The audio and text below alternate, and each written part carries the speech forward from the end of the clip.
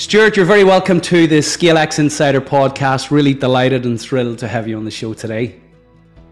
Great to be here. Thank you. Thanks for the invitation. Oh, you're very, very welcome. I'm really looking forward to the conversation. So, you know, our vision is to inspire, connect, and enable millions of ambitious leaders of small to medium-sized enterprises to scale with purpose. So, to kick off the show and the conversation today, Stuart, what does scaling with purpose mean to you?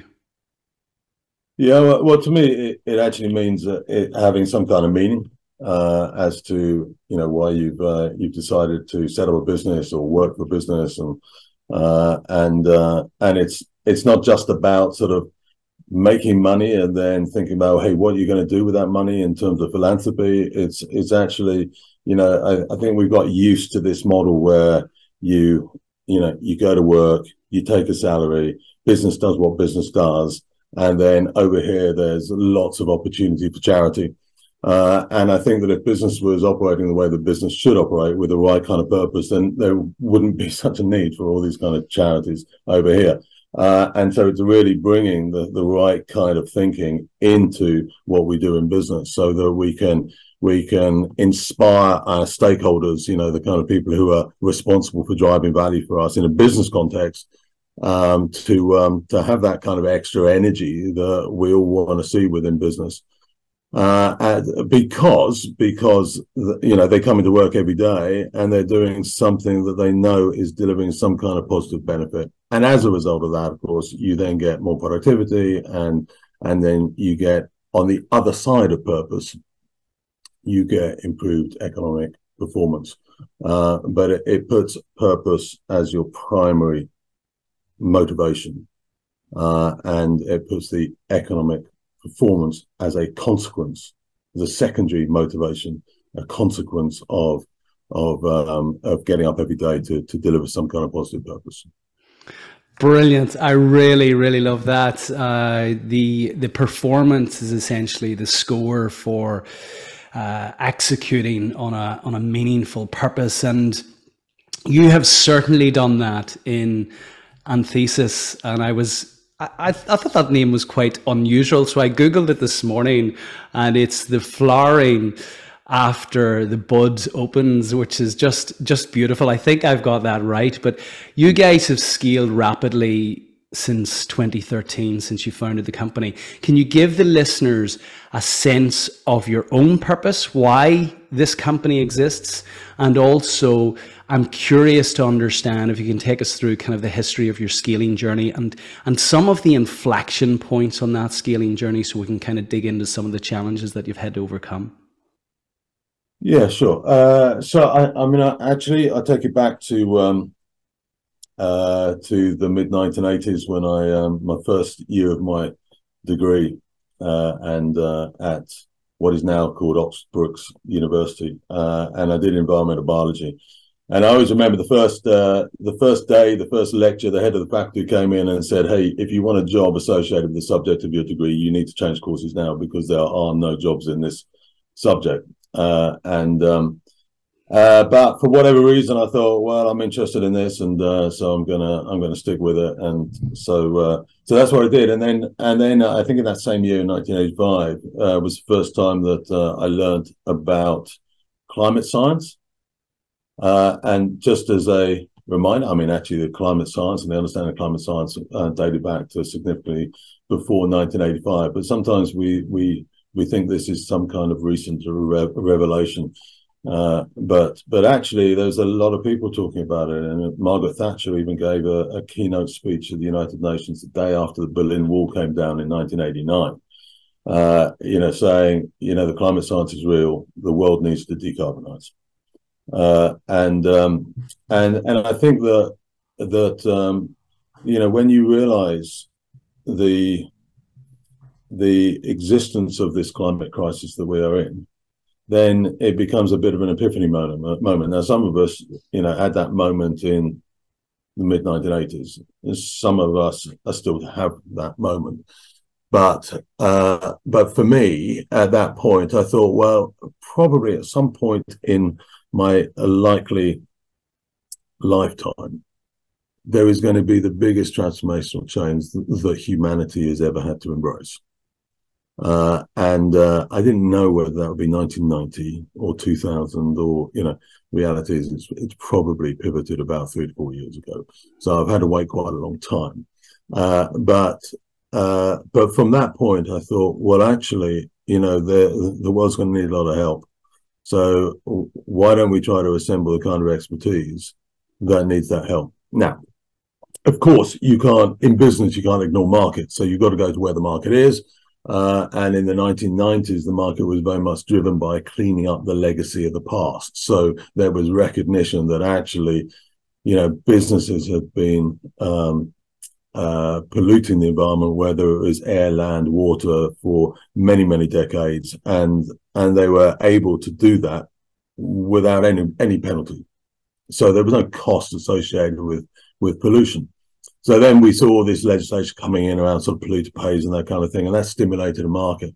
So we moved into that market, and we were very much cleaning up the legacy of the past. And then the market moved in the next decade to sort of helping organizations do the right thing today. So it was really sort of putting in place the right kind of policies and the permits and the licenses and that kind of thing to tighten up on things. But as we always knew that actually the main topic that we should be addressing, which is preparing ourselves to an increasingly uncertain future related to the climate crisis, was still being neglected by markets, by business, by governments. And so we learned a huge amount from 1990, which is when I really started in business, through to 2010. We learned a lot about business. We were starting to do more work around sustainability, which was getting us more excited.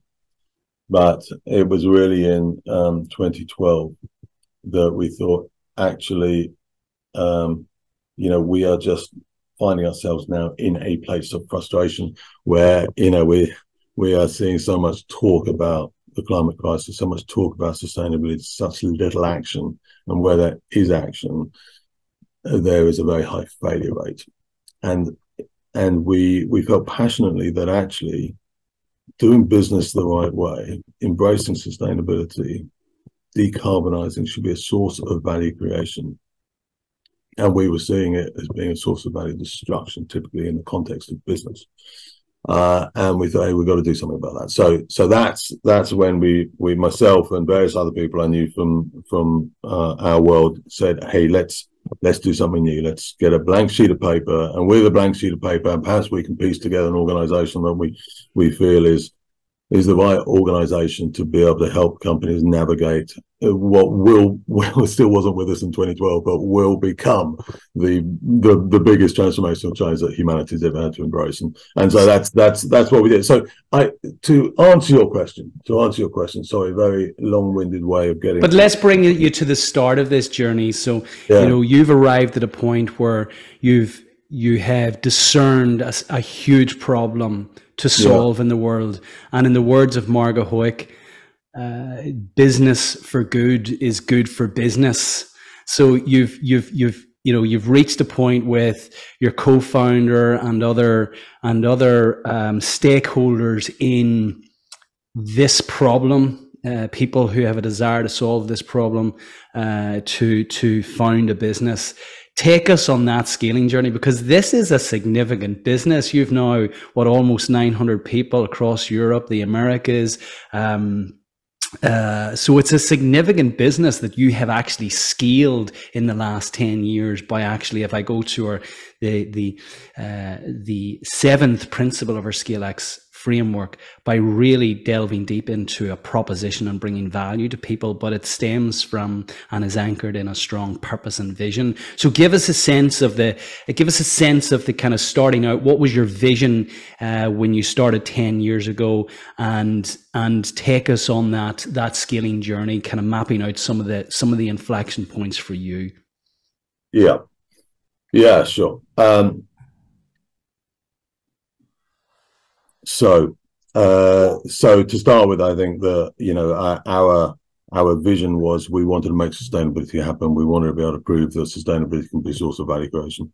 So that was the platform, and we also were getting frustrated by seeing that the market was being failed by specialist consultancies, and what we were seeing was that increasingly were that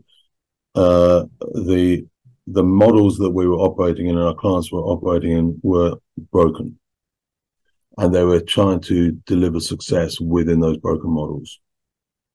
And those broken models looked like business as usual. And actually what was happening is the organizations were chucking a bit of money at their CSR departments. And they were saying, give us some good news stories so that if we are challenged, we can wheel out these stories, and the problem can go away and we can get back to business as usual.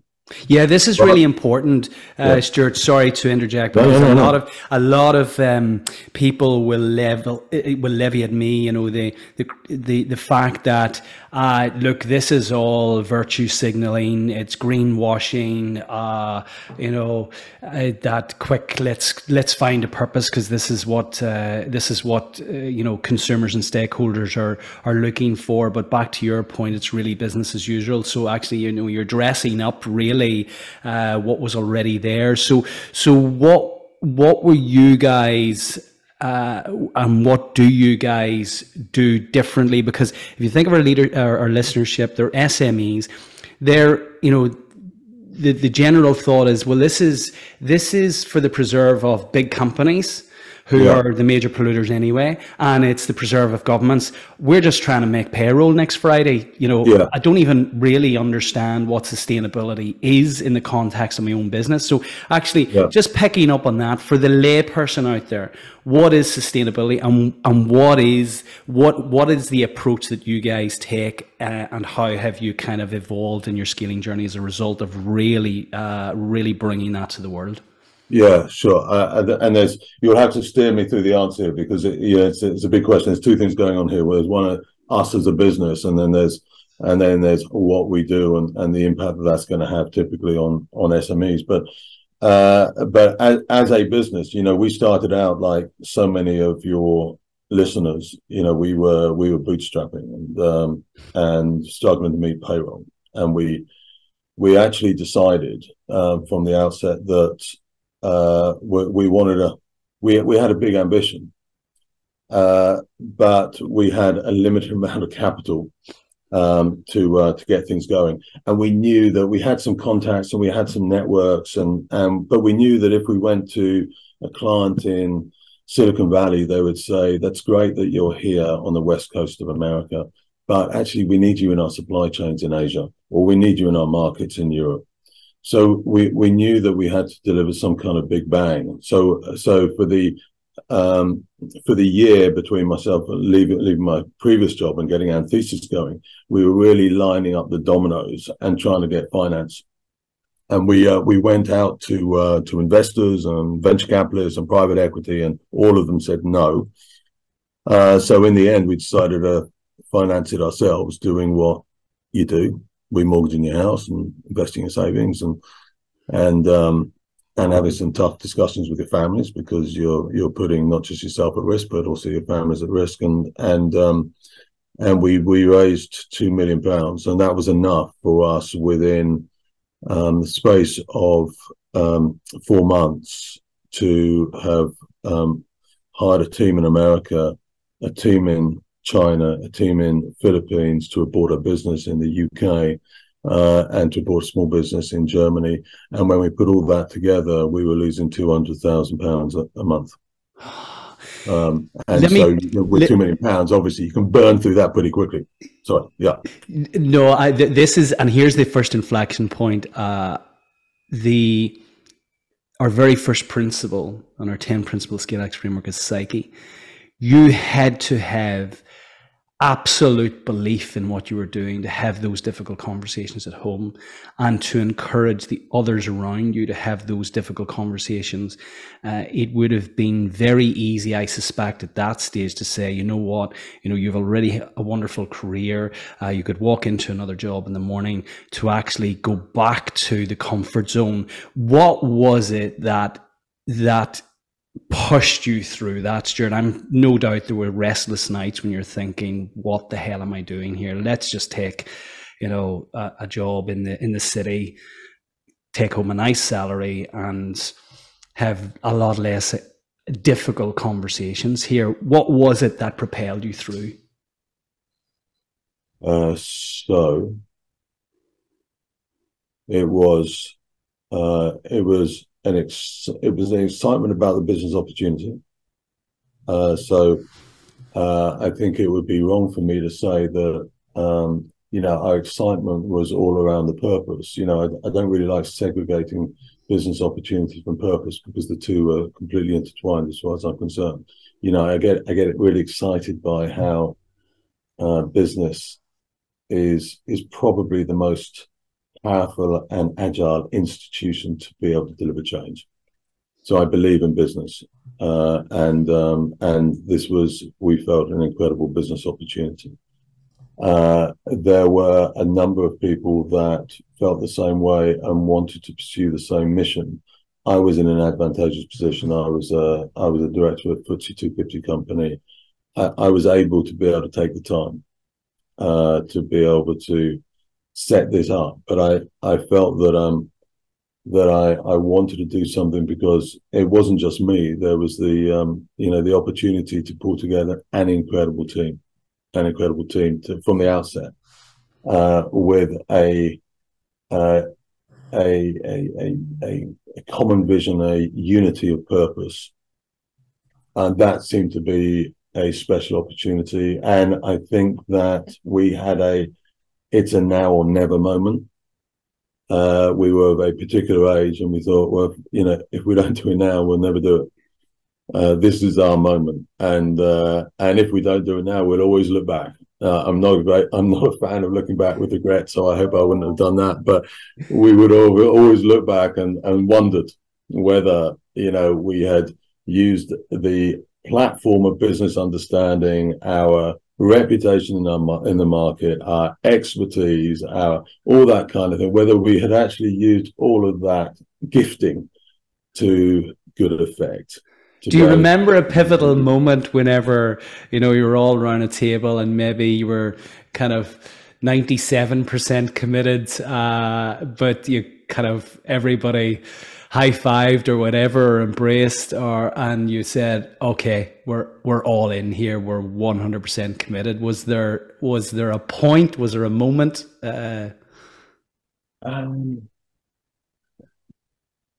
Yeah, that's a great question. I think the honest answer is I'm not sure there was. There was just lots of, I suppose partly because of an issue of proximity. Some of the founding members were in America and some were in China, and that was one of the beautiful things about it, actually, that it was this sort of borderless. It didn't matter where these people were. Everybody was united behind the same vision. They could see the same. They could see the same benefits that we could bring to the market, and so there was just lots of late night, early morning conversations with people sort of saying, where are we at? Because we're trying to piece this thing together. Within the first 4 months, we've gone to about 100 people, and so then you're off and running with all the kind of sort of excitement. And that it's a white knuckle. I mean, many of your listeners will know, when you set up a business, there is a white knuckle phase, and if you don't make it, if we raised £2 million, if we were burning £200,000 a month for too long, then we're out of business within 6 to 12 months. So that creates an amazing sense of relational trust, because you're totally dependent upon each other. And I think the difference with us was, we said, hey, the only way we can raise the capital we need to get going and to deliver the vision. So the vision for us, I'm in lots of sort of CEO networks, And it always amazes me how many times I ask the question of the CEO, you know, what's your aspiration, what's your purpose? And they say, well, to retain as much of the equity as we can, and to create as much value as you can within that equity, and then to exit, and to have the bragging rights about, you know, fantastic multiple, you know, and you talk to them 6 months, 12 months afterwards, and they wouldn't use these words, but their experience has been much more hollow than they thought it would be. Unless they know what they're going to do with the money they're taking from that exit, and they're really excited about it, because that's got purpose, you know that. But typically it's much more hollow. There's two things that strike me here, just to, and we haven't.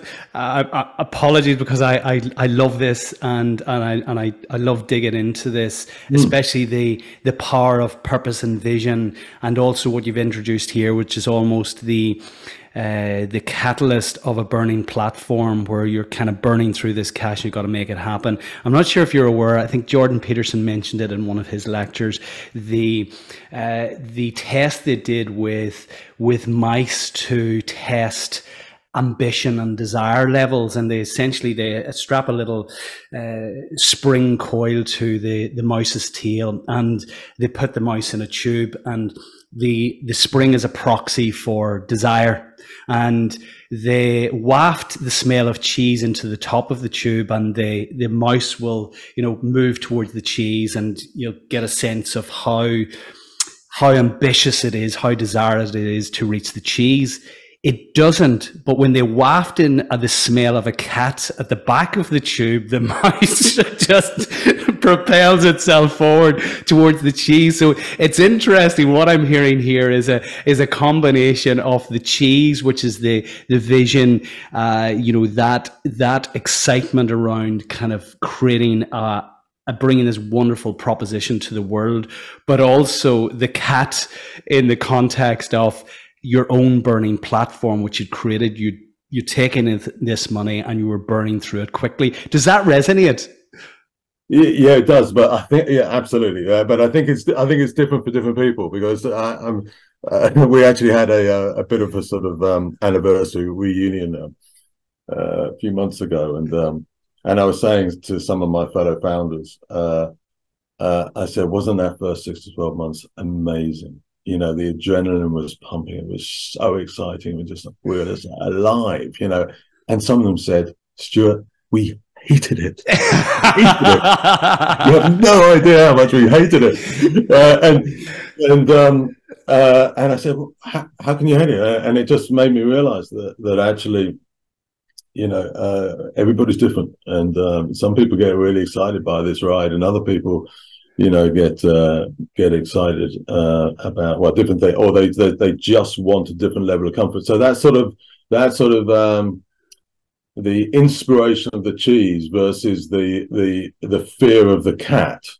Everybody's somewhere on that spectrum, but they're in different places on that spectrum. This is my conclusion. Yeah, no, and that's a great insight. I think, you know, if the smell of the cat's too strong, we then just close down. It's back to kind of fight, flight or freeze, and for many people they just freeze. So we're conscious that we're just at the start of this scaling journey, but you have me excited with that initial stage of creating the vision anchored in a really strong purpose, with the excitement of doing something that is truly game-changing.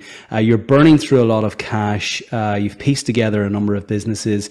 So take us on this journey, this 10-year journey, and draw out some of the key inflection points. Then, Stuart, if you would. Yeah. So we you know, so the first thing we did is we looked at where the market failure is. Why is it so broken? Why are companies not delivering success in sustainability? And we identified things. I won't go into detail, but it was, you know, companies were operating in silos and they weren't joined up geographically. And for sustainability to be a success, you've got to take it from sourcing, supply chain, manufacturing, point of sale, end of life, and so on. So you've got to look at things in a different kind of way.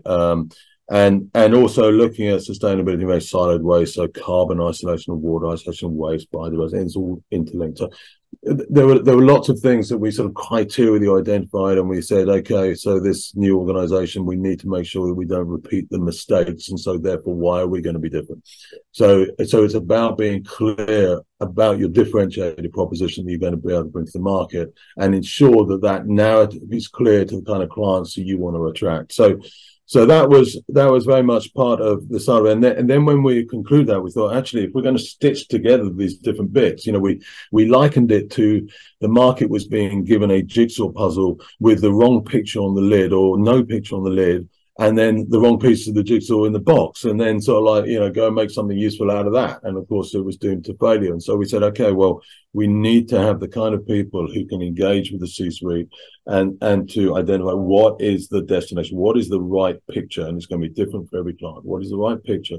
And then we've got to bring the right areas of expertise, the deep subject matter expertise rooted in science, into the different pieces of the jigsaw, so we can put them into the box. And that took us on a buy and build, because we thought we don't have the patience to just organically grow that business. So we wanted each piece of the jigsaw. We did hire some of these in, but typically we acquired businesses that then allowed us to piece things together in a different kind of way. So again, we were bootstrapping. So we got the business from making a loss. It took us a couple of years, but we took it into profit. We raised more money over that at that time because either our employees that were coming on board and investing in the business as they were coming in, or some high net worths that we knew, believed in what we were doing. So we were able to continue to raise the capital. And it did take us to a place where we were acquiring businesses that were great businesses, really good brands, great clients, good people, but commercially were not operating in an optimal way. So we were able to negotiate deals with them and structure deals in such a way that allowed us to be able to bring these companies in. And that took us to about 500 people. And we're now up to about 2.5 years ago. And operating in a number of different countries. And then we brought in private equity, a small medium-sized UK based private equity firm who acquired 40%, and that turbocharged the growth of the business. And the 60% was still owned by the employees. And then about 6 months ago, we came to the conclusion that actually we had become, we were then about 1,000 people, and we had outgrown that investment partner, notwithstanding the success of it. And we needed to find a bigger investment partner that had more access to capital, that had a bigger international footprint, that could really support us in the next phase of growth.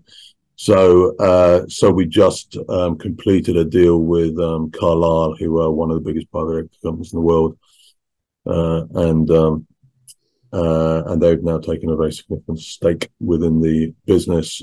And so it has been quite a journey, I have to say, from that sort of the white knuckle startup phase 10 years ago now, where all these private equity companies, small and large, well, we didn't actually go to large, so small, all said no now to seeing the appetite of the biggest private equity companies in the world for a company like Anthesis.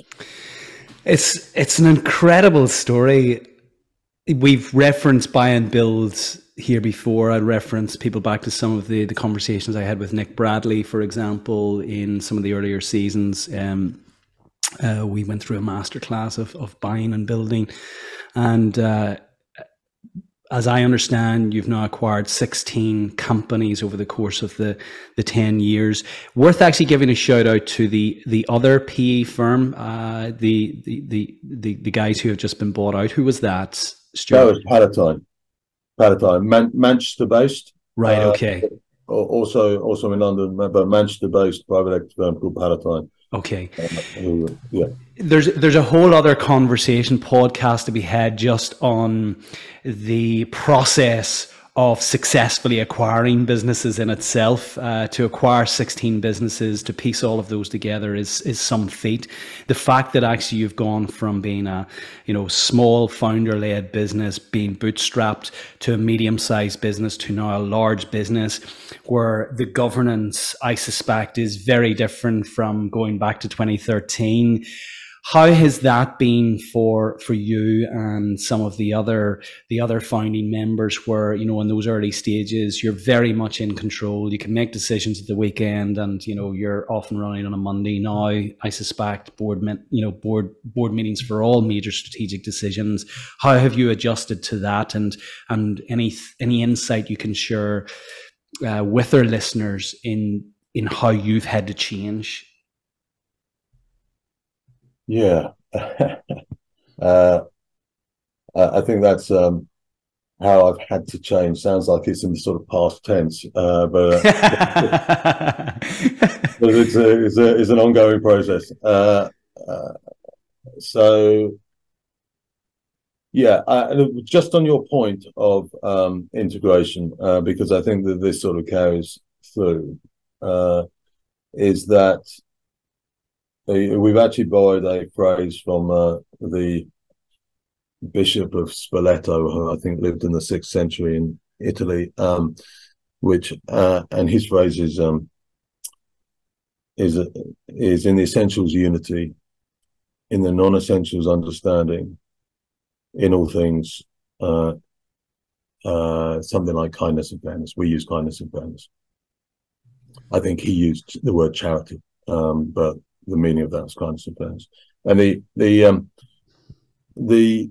and when we're buying a company, they say, "What's the process of integration?" And we use that phrase, and we do that because we believe that you have to unite behind certain things, unless you're going to be a complete disaggregated sort of organization.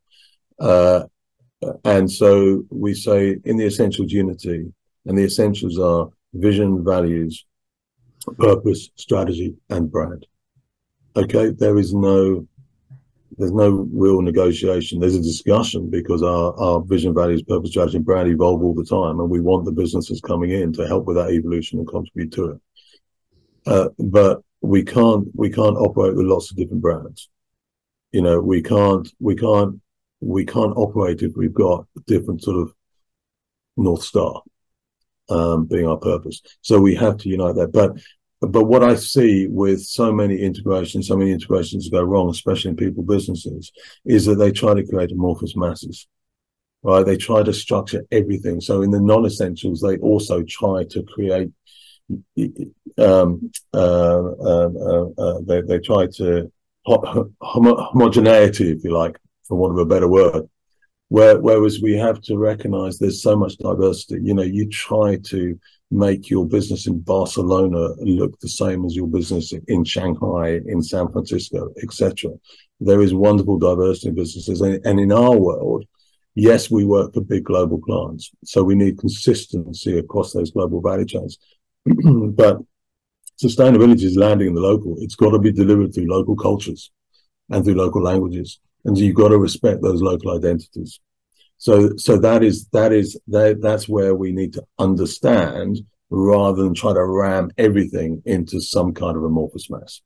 So that's just a point I want to make on what is sort of founding principle of the way we integrate, and that carries on through the different sort of investment partners that we've got. That's really profound, and it resonates strongly. As in my previous business, we went from a small, medium to large, established offices in 6 continents and exported to more than 100 countries. And we actually had a strategy called localization at one point, where it was taking what we had, the core of what we had, but actually localizing it, meeting people where they were at, meeting certainly our consumers, our customers where they were at. And what would you consider, just for clarity's sake, what are some of the non-essentials, the things that you didn't focus a lot of time at or on? Yeah, well, I mean, so when it comes to salary grading structures, when it comes to, you know, the market for talent is going to be different in different parts of the world. We certainly need common ERPs, so common systems that can really sort of connect up the organization and allow the flow of knowledge and access to the kind of expertise and the assets to happen really efficiently. So we definitely need that. So we've got that kind of platform. But I need the leader of our Spanish business, for example, or our German business or our American business to be able to connect to the macro culture of the business and to draw those values down into the culture that needs to be created for a Spanish business or an American business or a Chinese business and so on. And so, you know, that's the sort of, I don't want somebody in Spain being judgmental over somebody in America just for the sake of them doing something different, because there may be good reasons for them doing something different. And we need the maturity as an organization to recognize that actually people in America get paid more than people in the UK.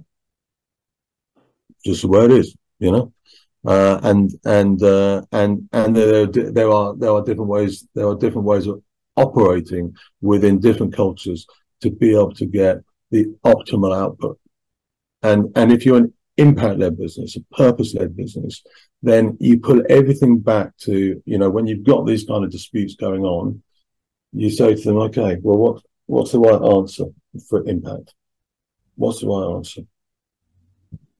And often that reunites people and typically gets you to the right answer, as opposed to people getting all sort of flustered about this sort of perceived aspects of unfairness that might exist within the business because you've got so much diversity and, of course, a level of complexity within the business. It's such a wonderful insight, you know, and again, resonate strongly with this. You know, when things start to get noisy within the business, bring people back to why this business exists in the first place, you know, anchor back to the purpose and get everyone reunited towards the vision that you've created. That's so insightful. You guys are a B Corp. We haven't discussed B Corps on the show before.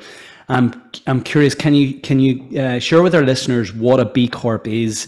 And I'd love to tease out the advantages of the B Corp as you see it, Stuart. Yeah, sure. And for us, we wanted to, we asked ourselves the questions, well, you know, we're making all these claims in terms of you know, our role in society and our role in the climate crisis and our role and so on. But we need some kind of independent validation. And there's all sorts of places you can go for independent validation of these kind of things. Some are credible, some we don't think are particularly credible, but we felt that the one that represented the highest bar that would be most meaningful for us and for our stakeholders was to become a B Corp. And so for us, and different people use different aspects of the B Corp, but we changed our articles of association. So there was a legal commitment for us to have a responsibility and a fiduciary duty to all our stakeholders and not just to the shareholders. And incidentally, we do believe that the shareholders will do better if you look after all your stakeholders. But that's what we did, and then we have to report on our performance, and there's some pretty strict guidelines. And you know, I know that there's some concerns out there that it's a bit of a club, you know, and I've recently had some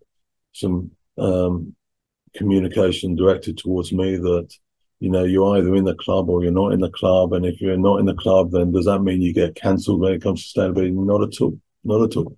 You know, there are some fantastically well-performing businesses that are not B Corps that are very purpose-driven. But we found that it has meant a lot to our employees. Probably more. I underestimated how much it would mean for our employees. I thought that for our employees it would be enough for them just to say, "Hey, we work for Anthesis," you know. But actually, you know, a lot of them like to say they work for B-Corp. Tell me more about that. Yeah. Because I think that it also validates them on their journeys, because we talk a lot. So we come onto these kind of sort of forums and we talk about the corporate journey we're on, but we need to remember that a lot of businesses, and we're not just a consultancy business. We do a lot of advisory work. We've got a lot of people work for us, but we've got digital solutions. We've got other assets that we develop, but we're still very reliant on the people, the talent that work for us, and we mustn't forget that they're also on their own journeys. They are vocational, purpose-driven individuals that want to feel that the organization they devote so much energy and commitment to is committed to doing the right thing. And B-Corp validates that and validates them. Yeah, B-Corp provides the badge that you're actually walking your talk in many respects. And what would you say to SME leaders out there who are hearing this this concept of becoming a B-Corp for the very first time? You know, is it rigorous in terms of application, and does it still mean that you're leading the business with the aim of maximizing the return for shareholders? So again, to avoid any confusion, this isn't for charities, this isn't for not-for-profits, this is for profit-driven, limited liability businesses. Is that correct, Stuart? Right. Yeah, absolutely. And there's some big companies now like Nespresso who are B Corp and are doing some amazing things. Yeah. And so but it is fair to say that most of the organizations within the B Corp community would be SMEs. And just in terms of the rigor of the application process and the ongoing compliance, can you speak to that? Yeah. I mean, it's quite a lot of work. It typically takes a year from deciding you want to become a B Corp to actually become a B Corp. And you've got to go through the whole process. The part of B Corp is something called B Labs, and you have quite a iteration with them in terms of getting you to the right place, and it's a high bar, and you get over the threshold. So there's a particular threshold in terms of score where you can become B Corp, and then you need to report upon. A part of that, of course, is commitment to continued improvement, because no company out there is perfect. No B Corp is perfect. But they get above a threshold, and then there's a commitment to ongoing improvement. So you need to then report back on that in regular intervals. So there's a cost of entry which is predominantly associated with investment in time, and so you've got to weigh up the kind of benefits you're going to get against that cost. For a company like us, it's very purpose driven. It's a bit of a no-brainer, to be honest, but for other companies, it'd be more of a consideration. And at a time when employee disengagement is at an all-time high, certainly cited in recent Gallup studies as much as 80%, what you're saying is that, or certainly what I'm hearing is that having the B Corp status certainly drives engagement, drives retention. I'm making the assumption, put it to you, I'm assuming it also will drive those candidates who are passive, who will now actually be attracted into your company as a result of the B Corp status. What other benefits of B Corp have you seen? Do your customers value it? Certainly, I can imagine in your industry they do, and I would expect it. But what are some of the other benefits? Yeah, look, I mean, in terms of value creation, we need to look at sustainability as being not something that's at the periphery. It's at the core of what is going to be driving business now and in the future. So it's about market share. So consumers are starting to, and there's quite a lot of evidence around this now, are starting to make value-based decisions in terms of their buying habits. So if you can demonstrate that you are a B Corp, if you can demonstrate that you've embraced sustainability in a meaningful way, not in a greenwashing way, in a meaningful way within your organization, then there's a lot of evidence that not with every business, but with a lot of businesses, especially consumer-facing businesses, is going to help you with market share. There is lots of evidence, especially at the moment with the cost of energy, as it's been over the last couple of years, to show that embracing sustainability will get you more operational efficiency, will get you more resilient supply chains, and will enhance your brand value. And various other things as well. But if I just pick on those, then for most businesses, they are typical sort of drivers of value. And sustainability is absolutely aligned with those business drivers. So, and B Corp allows you to really sort of focus on that and think about, well, how am I crystallizing the value of sustainability in my business to make best effect of those? Now, a lot of SMEs, of course, are not consumer facing, they're B2B. And what we also need to recognize is the arrival of regulation and legislation. So, even if you don't buy into sustainability being associated with driving value, creating value, you're really not going to have any choice going forward, because the regulation will require all businesses, large and small, to change what they do, and to actually require all businesses to do what is currently required by B Corp. So by that, I mean, so for example, if I look at all the talk around net zero and decarbonisation and all the commitments that have been made typically by big businesses, what hasn't been realised by a lot of SMEs at the moment is that the old model is that you had your sort of corporate stronghold and supply chain was outside that. It was an externality. Right. So therefore it became much easier to be able to then use your leverage as a corporate in that relationship with your suppliers and indeed with your customers to create as much value as you possibly could within that corporate stronghold to then support your shareholders in a shareholder first model. Right. To be able to decarbonize and to meet net zero, there is a requirement for organizations to get their arms around the full value chain, including all their suppliers. You've got to take all your suppliers with you. So net zero commitments requires you to tell all your suppliers, the tens of thousands of suppliers that you may have, that they have got to meet the same standards, because you've got to take them all with you. And you've got to hold those suppliers to account. Now, that is going to lead to a very different relationship within supply chains and the kind of relationship that SMEs have got. So SMEs need to be able to respond, because an SME with a better carbon performance is going to represent value in a B2B relationship they've got with larger companies up the food chain. Yeah. So this is a lovely segue into your wonderful book. I had planned to dive into this earlier, but I'm just intrigued with your own scaling journey. So the adventure of sustainable performance beyond ESG compliance to leadership in the new era. For those listening, you won't be able to see me holding that up. I would encourage you all to grab a copy if you're keen to dig into sustainability and all things sustainability and a practical application of all things sustainability into your business. Some of the criticism that's certainly levied at the United Nations 17 Sustainable Development Goals, for example, and the UN General, is that this is just a kind of a Trojan horse for more regulation, more compliance in companies, and ultimately this is where some of the resistance is coming to. You have these terms like CSR and ESG, and already for SMEs the compliance level from a government perspective is significant.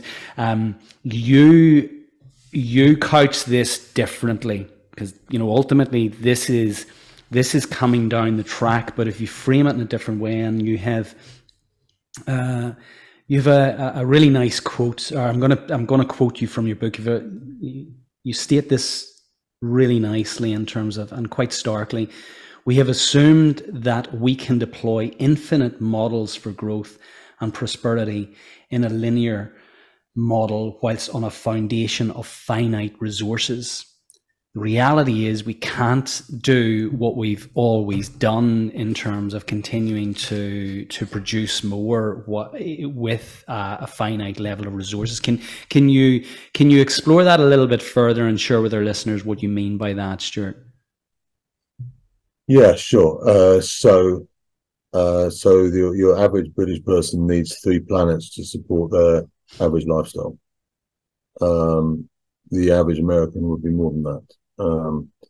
The average Chinese person needs 1 planet. But overall, we're all heading towards lifestyles that are ignoring our planetary boundaries, using models and systems that require us to have access to infinite resources when we know that we have 1 planet with finite resources. So that in itself is just by definition that is unsustainable. But we do also believe that our planet offers an incredible amount of abundance, but we don't have the models and systems to access that abundance. And so the book really explores how we can move into models and systems that are by definition sustainable and can look after future generations.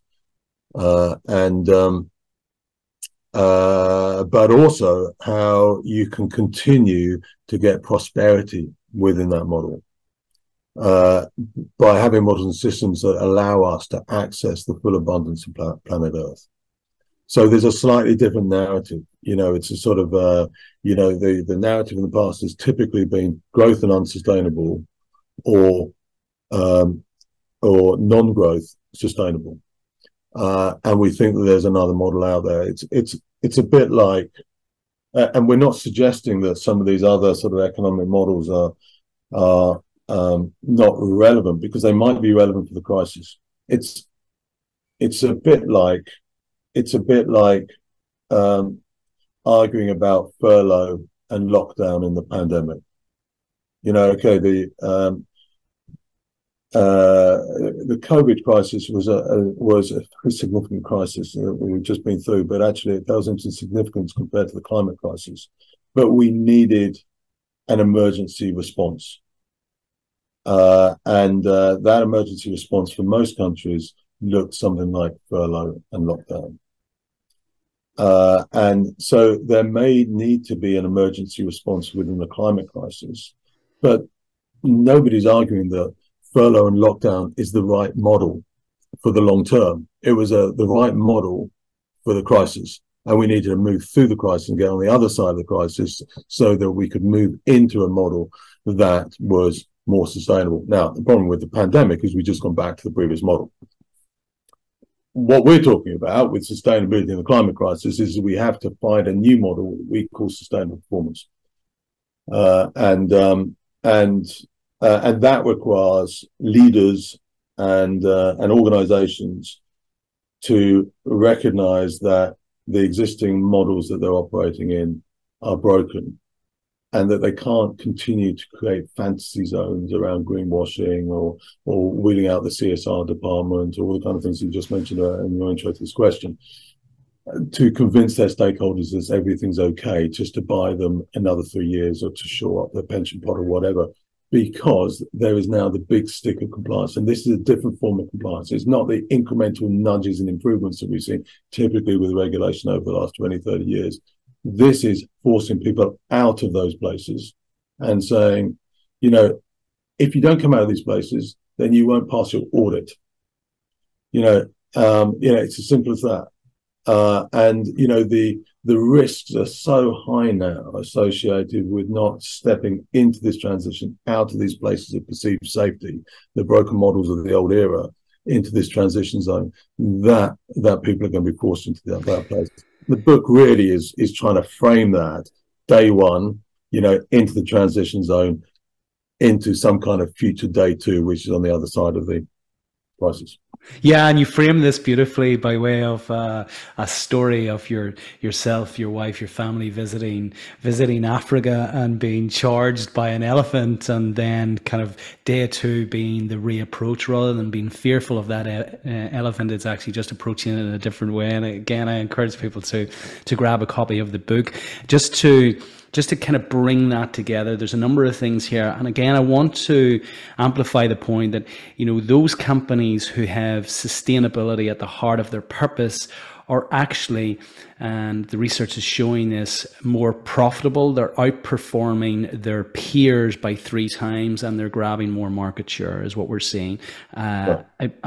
The other, so this isn't a case of kind of the being profitable and sustainable are mutually exclusive. They're not. What we're saying actually in the day two, in the new world, in order to exist, survive, and be profitable, actually you must put sustainability at the heart of your purpose.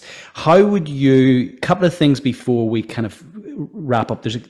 I'd like you just to define sustainable performance for the lay person out there. And secondly, you have highlighted the fact that we need a sense of awareness that this isn't going away. This problem, this challenge, this global crisis is not disappearing. The business community has a wonderful opportunity to actually make a huge difference. But the reality is, whether you do or don't, that's the road we're going. So rather than resist it, what's the mental lens by which leaders should actually view their business now and the challenge come opportunity out there? Yeah, I mean, you know, my answer to that question could take us down different paths, because I could go down the path of moral and ethical leadership, that we are in a decisive decade, and what happens over the next, well, what happens in this decade will determine what happens over thousands of years. And so we are at this extraordinary pivot point in history where, you know, we are the first generation of leaders, really, to have all the facts at our fingertips. And I think I'm probably quoting something along the lines of what David Appel said a few years ago, you know, to have all the sort of facts available to us, and we are the last generation to be able to do anything about it. So there is this incredible sort of weight of responsibility. But there's also, I think, and I tell this to my kids because it really upsets me to see the low levels of hope within the next generation. That actually, for most of my career, I've had to find a way of succeeding within those broken models. It's not that they've suddenly broken, that they've actually been broken for decades. And notwithstanding the fact that actually they have delivered extraordinary economic prosperity, so we should not ignore that. There have been great benefits associated with the economic models and systems that were designed after the Second World War. But nevertheless, it's been increasingly clear over the last 80 years that they're unsustainable and they are broken. But we now have the opportunity to redesign, to reimagine what those systems and models should look like for the next era, learn from our mistakes and get it more right. Take the good stuff, because there's lots of great assets in the old era that need to be stewarded, and to allow some of the stuff that's broken to be stranded. Right? And for me, it's you know, incumbent upon business. Business has got a responsibility because it moves so fast. It moves much faster than governments. And government's got a role to play by creating the right environment for business. But businesses are the powerful institutions out there that have got the opportunity to really influence the way society moves. Just coming to our close, and before we get into that, what appeal would you make to, or what practical guidance would you offer to our listeners? Say, yeah, I hear you. There's been a lot discussed in this podcast, acronyms thrown out there, ESG, CSR, B-Corp, these concepts, and that all sounds great. How do we ensure that those listening don't kind of stop listening to this podcast and go back to business as usual? What's the minimum viable action they can take as a result of listening to this podcast that is practical and reorientates them down this path? I think to look at sustainability through a different lens, to really start to think that on the one hand, you've got this big stick, you are going to have to move. So there's no option. You have to get ready for the regulation. You have got to get, whether you're in B2C or B2B, you've got to recognize that you are going to have to move. So there's a preparation and a readiness requirement associated with just where we're at this moment in history. And so to get yourself into a place where you can actually move through all of that new regulation in an efficient way, rather than, as we've stated in the book, with the vivid metaphor being paralyzed in the charge of the elephant, because there'll be lots of companies out there that are just paralyzed. And we've used the term pivot or perish. Companies have got to get ready to pivot, because if they don't, they will perish. But to quickly move beyond that, to think, actually, this isn't just, a cost of compliance thing where we're going to cut a check and go back to business as usual. That is not going to happen. So therefore, we have got to operate, first of all, within the transition zone. And within that transition zone, start to reimagine what sustainable performance looks like. Sustainable performance, for us, you asked a question earlier on, is really about creating value at the same speed as we're extracting value in a very simple form. And at the moment, we are extracting value much, much faster than we can create it in the existing models and systems. So, and it's more than that. If you read the book, you'll understand it's more than that. But nevertheless, that's a sort of simple sort of way of landing this conversation. And it's how can we create value in a different way? So, I would get employees, whether they're shouting about it at work or not, they care about this kind of stuff. Get them together. Get that sort of wealth of excitement and understanding, and get their ideas as to the kind of improvements that could be made. Start to get the marketing team in terms of talking to your customers as to, what is driving your customers and what your customers want from you around the sustainability agenda. Start to think about how that can feed into your brand. And start to just engage with it and start to be excited by it, rather than thinking, it's just another thing that, you're going to have to embrace, that is going to, I know so many companies see it as bureaucracy and that kind of thing. And we've got to sort of move beyond that into something that people can get excited about. Anything else you want to mention before we move into our close? Anything that we haven't covered off today that you feel is really important?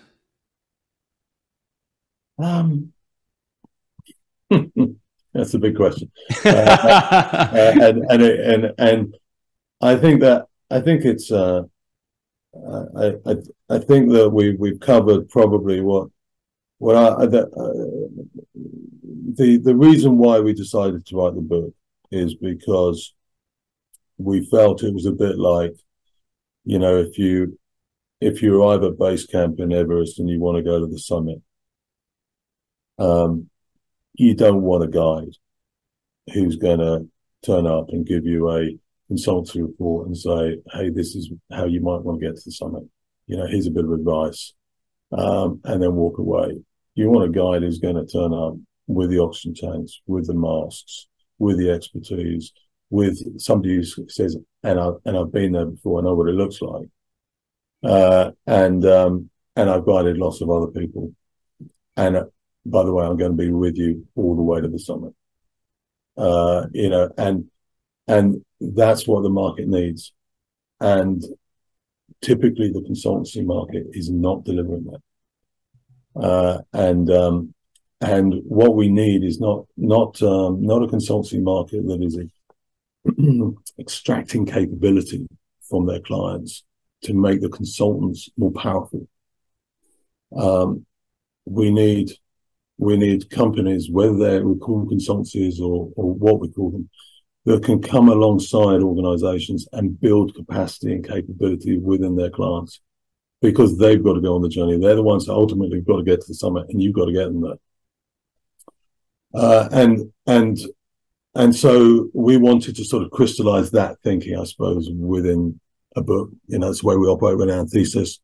And we were thinking, well, how can we deliver more impact out there in the world beyond what we do in Anthesis? And we thought this book might do it. So hopefully, that message has come across, and hopefully there's value in the read.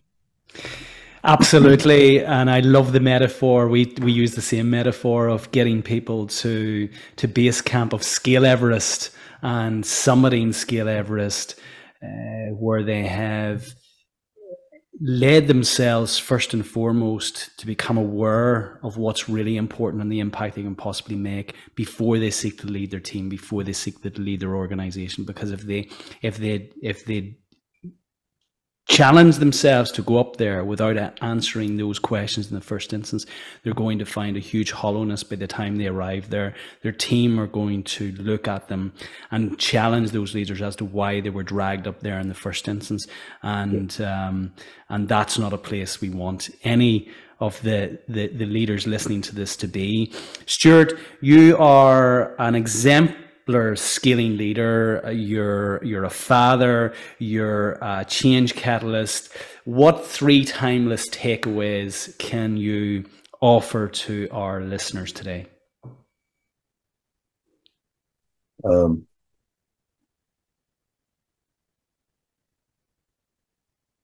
Take your family with you. I say that because there are times when I know that I've been disconnected, and I have luckily I've got a family that is strong enough to pull me back into that kind of connection. It's so much easier, and actually wonderful if you can take them on the journey with you.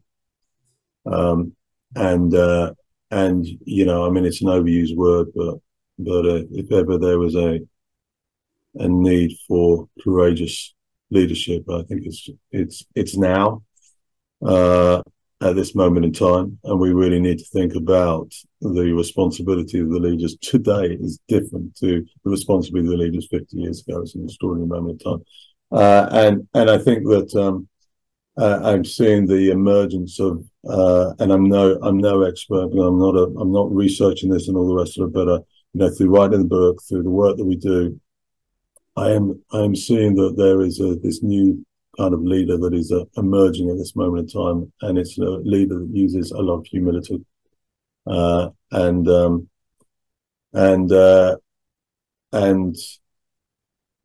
insecure leaders, often their leadership manifests in control, and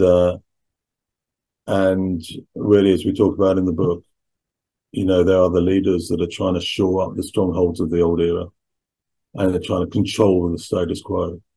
And then there are the more pioneering leaders who are willing to be courageous and willing to be humble and to learn about the fact that actually nobody's been here before.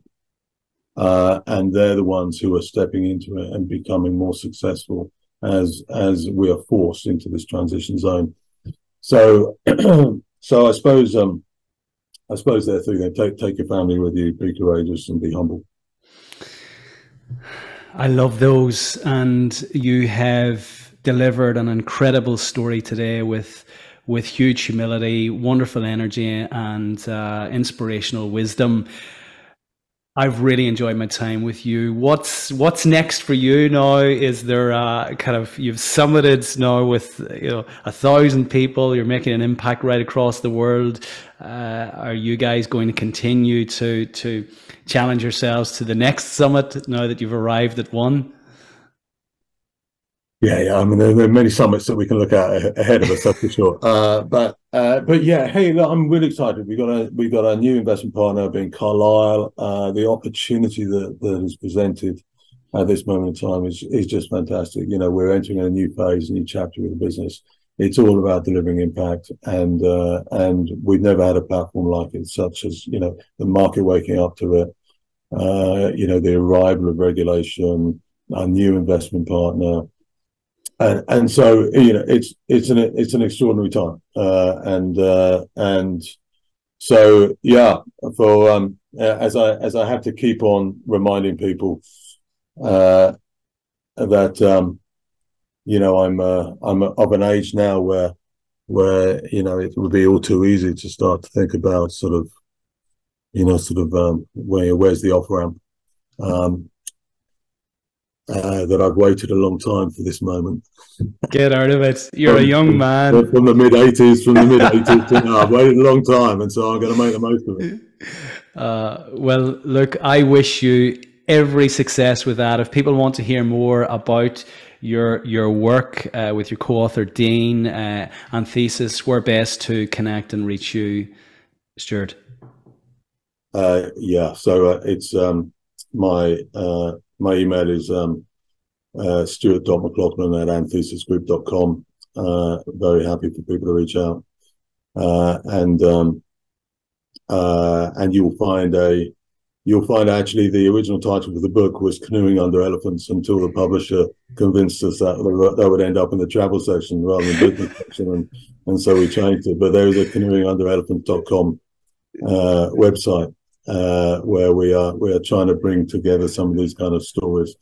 It's a bit nascent at the moment, but it will be quite useful, I think, in terms of contacts. Brilliant. Well, look, thanks again for a brilliant conversation today. The time has flown. I've indulged myself by keeping you longer than we planned. I wish you every success in the future with everything that you're doing, Stuart. Thank you. Take care. Right, pleasure. Thank you, Brendan.